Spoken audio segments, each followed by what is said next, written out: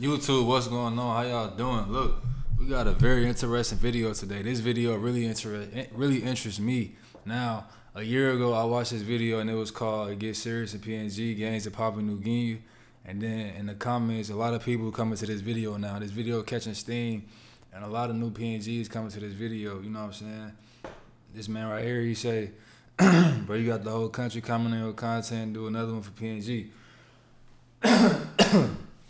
So because of that, and a couple people saying that they like the video, we're gonna go ahead and check out another one. Now this is a tribal war right here, man. So they are going to conflict right here. They're going to war right here. This is 1963. 1963. Wait. Now look, this is less than 100 years ago. Just looking at this, I wouldn't expect this to be 1963 because 1963 over here in the States, you had the stock market still. So whole time over here you can get rich, but they over here like living like this. Wayak relaxes, waiting for his comrades. Just looking at this, I would have thought they was still in the early, like 1300s or something, man.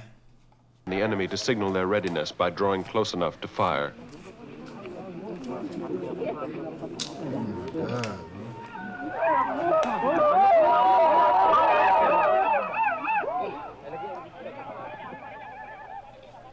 they're not even speaking English.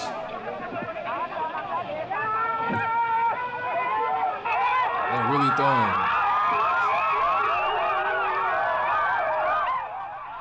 Bro, they fighting like they in the 1300s. They really throwing. What you even call that? A spear? They're really throwing them at each other.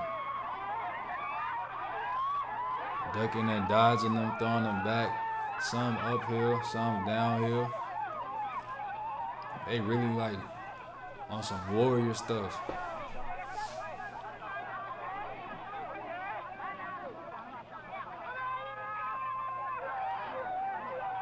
Look at how many of them it is. And they out here with no socks or shoes on. They have no clothing on. They probably hit somebody right there. How they even get this on camera? How are they recording this? Only Mike Mo, who acts as leader, is especially concerned. This is 1963. The enemy badly wants the death that will restore the balance. This was not that long ago. 3 weeks before. This might as well be yesterday.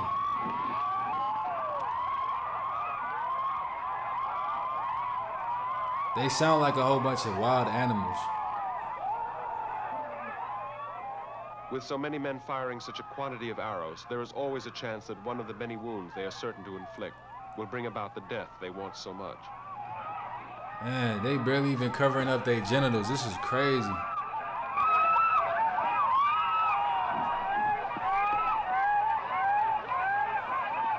$1963. Wow, he got his whole Johnson out right there. They got whoa, hold on. Whoa. That man had his, oh, what was that? That man had a tube over it. Man, so they had a, how he even walking back the thing, he got a tube over the, man, that's crazy right there. He had a tube over the thing, that's crazy. And then you see this little boy, he walking around, his thing just all out right there. Look at bro right here, man. That's crazy.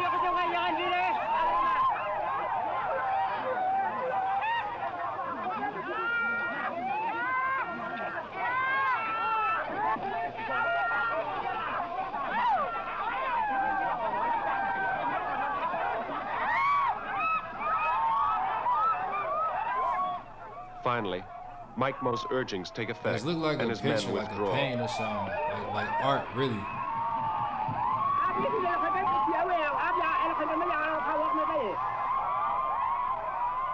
These boys out here really fighting. It is customary that both sides, after fighting hard for a period of time, withdraw to nurse wounds, smoke cigarettes, That's crazy. and review the course right of events. That's crazy.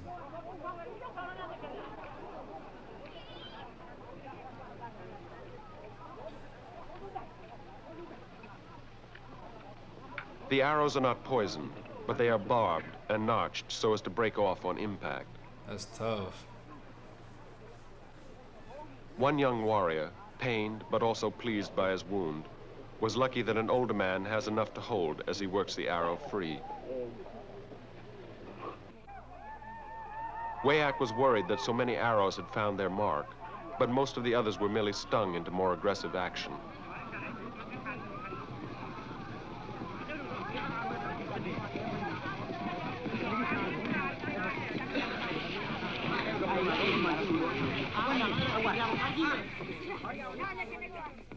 The enemy fell back, thinking that Wayak's group had been secretly reinforced. Having retreated, there was nowhere for them to go except off the ridge and onto some flat land just in front of their little mountain. They chased them. Almost at their own frontier, they turned and resumed fighting. They was trying to retreat, but they came and chased them down. Tell me they don't sound like a whole bunch of hyenas in the wild. At the end of the ridge, the pursuers caught their breath. Close by the gardens, where their warrior had been killed during a raid only 3 weeks before, the enemy reorganized, knowing there was still time for fighting. As long as there is enough light to see arrows in flight, and barring sudden rain, or what is much rarer, sudden death, a formal battle continues throughout the day. And then it's tragic because, like he said, they doing this during the day. Wayak rests and lets the younger men exert themselves on the skirmish line.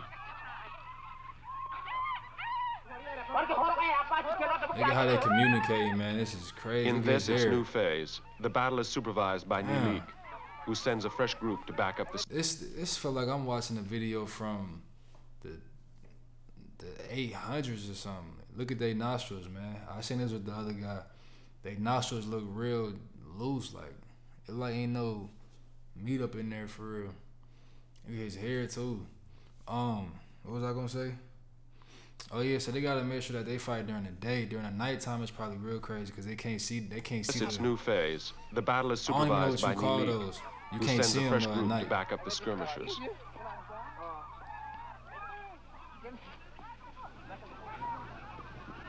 You can't see them at night though.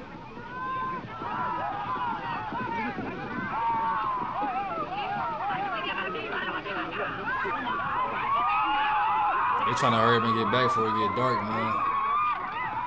There's so many of them. What's in his hair? What is that in his hair? Or what is that? That might not even be his hair for real.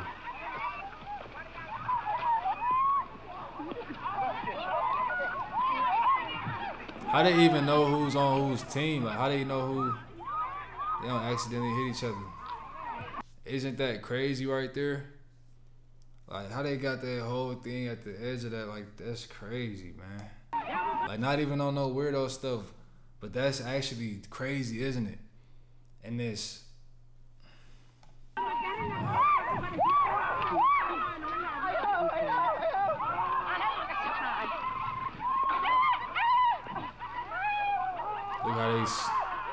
Look how he flung it.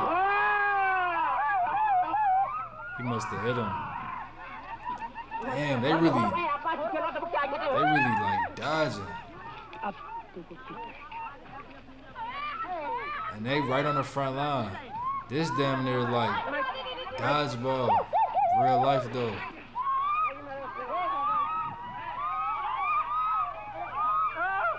And then you gotta constantly look. Imagine the PTSD that come with this. Imagine the PTSD now. Now you might just be in the field and a butterfly just fly by. And you ducking and dodging because you think it's a sphere. What? I don't even know what you call that, bro. A bow. Yeah, an arrow. I'm tripping. That's an arrow, yeah. An arrow.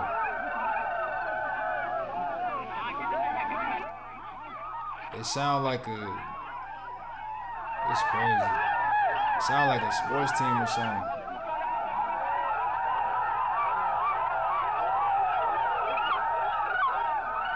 Don't it though?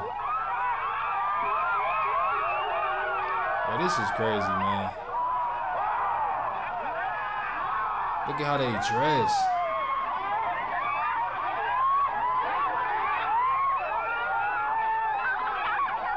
He really turned around like that. That's dangerous, though. He got his back turned like this, knowing that any moment somebody could just throw one right there and hit him in the back. That's scary.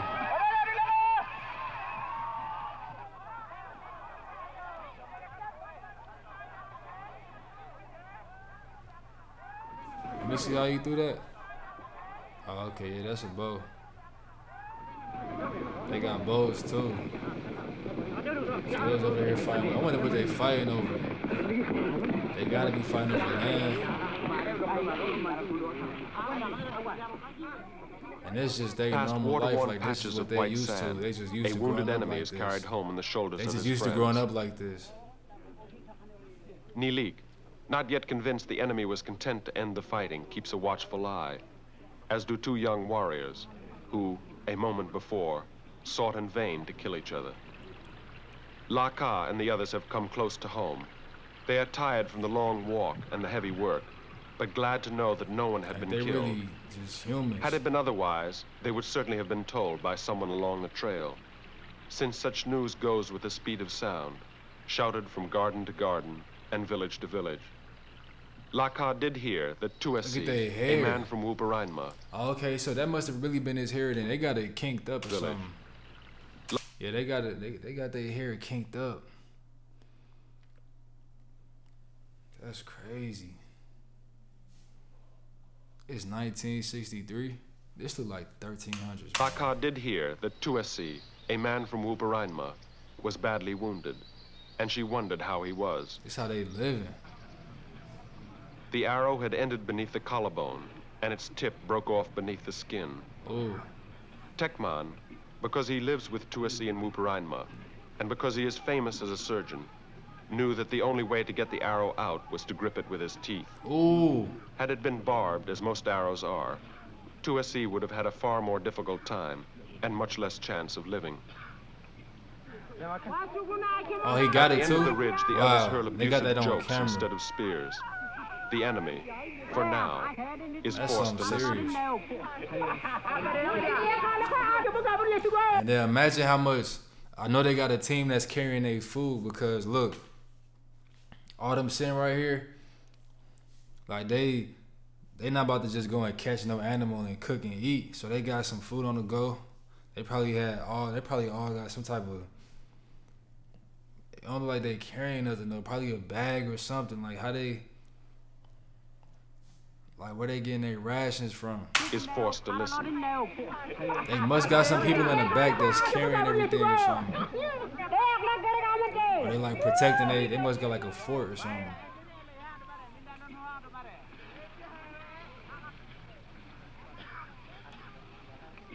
They really out here like no draws on, bro. And it's like not only are they in the middle of fighting and stuff, but they dealing with nature too, like flies. Look how uncomfortable this is. All of them, all the guys, the men, the males have this thing on they, where it holds the shaft of they, like penis. They out here like bare feet to the ground. Then it's like you can't control the weather, so it might get cold, you gotta deal with that. It might get hot and a lot of mosquitoes, you gotta deal with that. It's a different day and age. I see a lot of the guys stand like that. I wonder why they stand so loose like that. So, I don't know, fruity. Why they stand so fruity like that? Back then. To patch the wound, some moistened leaves are bound in place with bits of long grass. They stand fruity back here. To revive his Atayaken, literally to call back his seeds of singing from their flight to his backbone, a friend applies a wand of grass and murmurs magic words. It's really crazy, bro, like all on the camera.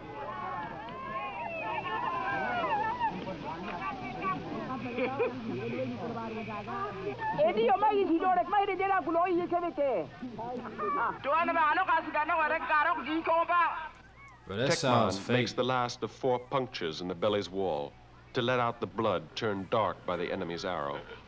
Man. I know that hurt right there. I know that hurt. I know that hurt. Soldiers. Soldiers.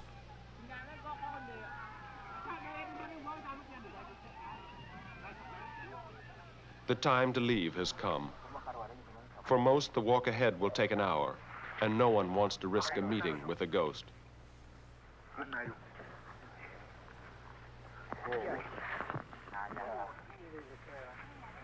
How they living, bro?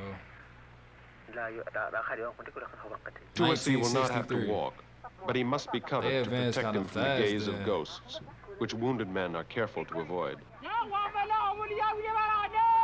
They got him laying in that. They gotta carry him now. Tuasi starts home, his weapons and his life in the hands of men from his own village.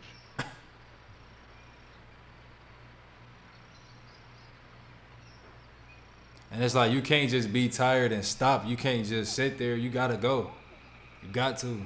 Ain't no you tired.